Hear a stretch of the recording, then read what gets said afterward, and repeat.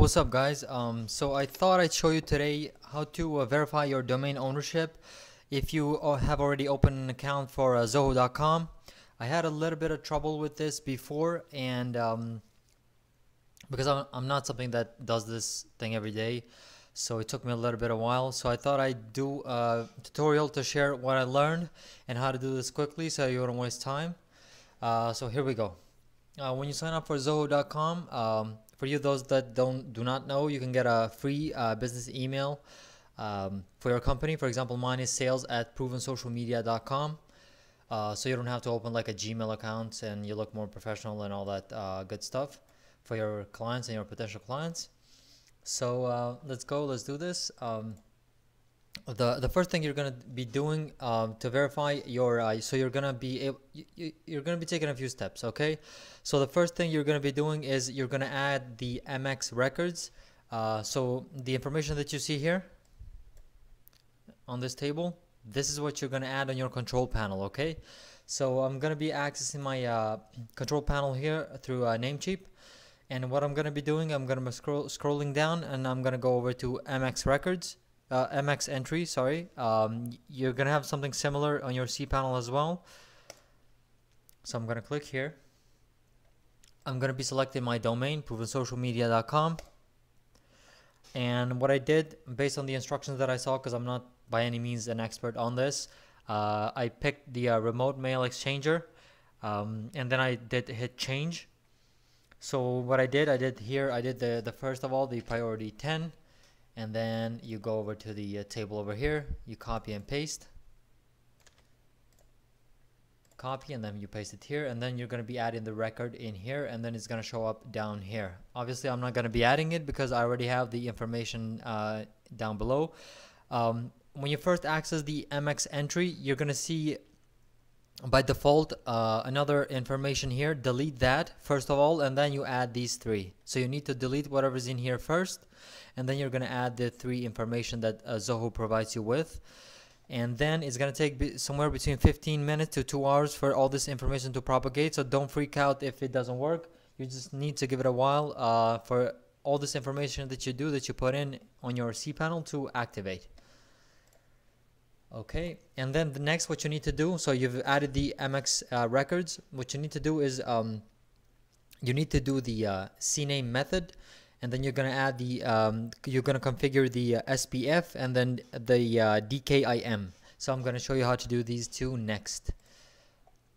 Okay, so one of the methods to one of the steps that you can do as well is you can verify the domain ownership through using the CNAME method, the text method, or the HTML. I'm going to be showing you how to add the CNAME method.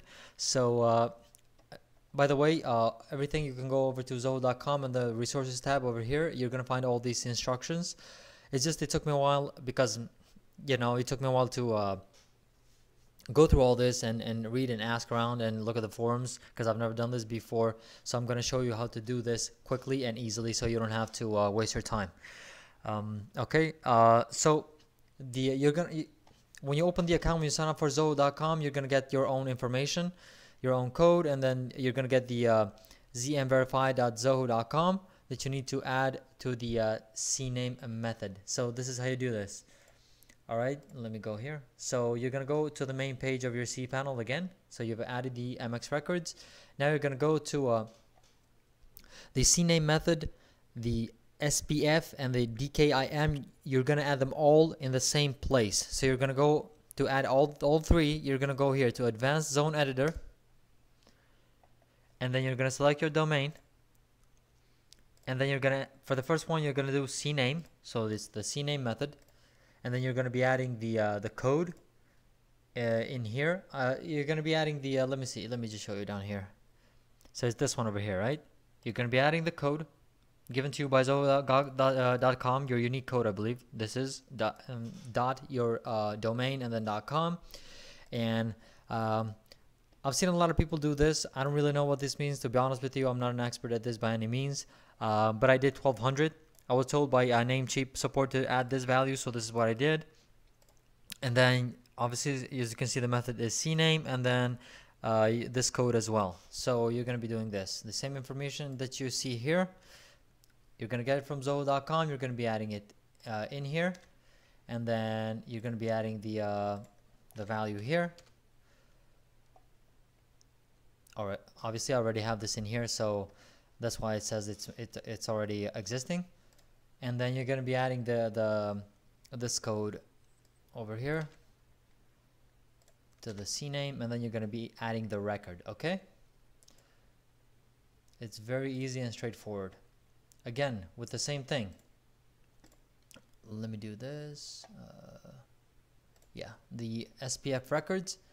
Let me see here. Yeah, the SPF records. Again, all you're gonna do is you're gonna grab this code that you see on the instructions in here, and then you're gonna go through the exact same steps. I'm gonna show you again.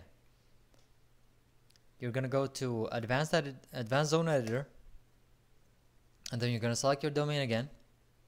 This time it's not gonna be the CNAME method. The SPF and the DKIM are both gonna be the text method. So you're gonna select text.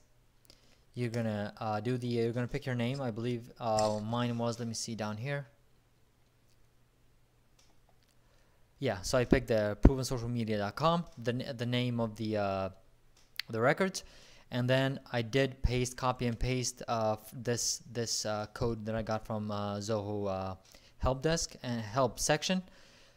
So I did the name here, like provensocialmedia.com, and then 1200, and then the value here, and you're gonna add the record, and it's gonna show up down where it shows up in here for me. So this is the SPF records.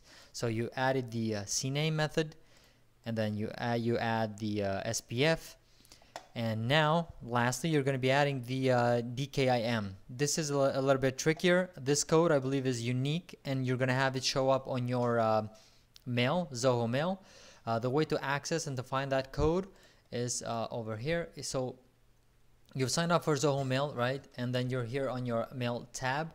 By the way, when you first sign up, everything, all the steps that you need to take are gonna show up in here as like an unread email. You're gonna see them in here. So you're gonna be like, it's gonna tell you need to add your MX records. You need to configure your DKIM and the CNAME method and all that stuff that I just went through. The way to find the DKIM, that long code that you saw, you're gonna go over to the control panel. And then here where it says see this little arrow where it says email authentication, you're gonna drop down menu, you're gonna press that, and then you're gonna go over to DKIM. When you press here, see where it says this, where you see this green dot, you're not gonna have that. It's gonna be gray like this one in here. And then this is what you're gonna see, something like this. Okay, so it's gonna say here unverified. So when you go here, you're gonna see something like this, right? You're gonna see the code, your unique code over here. It's gonna say here, you're gonna see two buttons here. One of the buttons is verify, and this is gonna be a blank like this. You're not gonna see your domain name in here. So you're gonna type in your domain here, and then you're gonna copy the entire code, and then you're gonna go again to the Advanced Zone Editor. You're gonna select your domain, and then you're gonna add that the code in here. This long code, you're going to add it to the name. Again, it's going to be text method. You're going to add this big code to the name, and then the value is going to be again 1200. And then this long code, you're going to copy and you're going to paste it to the text data, and then you're going to be adding the record, and then it's going to show up like this. Okay, so see the long name, 1200, the value, and then the code. Again, this is going to take a while to propagate, I believe, so you need to wait. You need to do all these methods and then wait. Go take a walk or something and play video games or whatever you do, whatever you're into, and then you're going to come back later, and your email is going to be working fine and you're not going to have any issues. Okay, let me see if I forgot anything. So what we did in this tutorial is do the add the MX records, what I show you firstly how to do. And then you're going to configure, you're going to add the SPF DKIM, and the CNAME method you're going to do. So we went through all of those. I hope you really enjoyed this tutorial, and that if you have any questions, just post in the comments below, or if you have any other details or something that you need, you don't understand, you can just shoot me an email and let me know, and I'll be happy to help. If you want to stay tuned for more valuable information such as this one, please subscribe to my channel and like this video as well. And thank you very much for watching, and take care.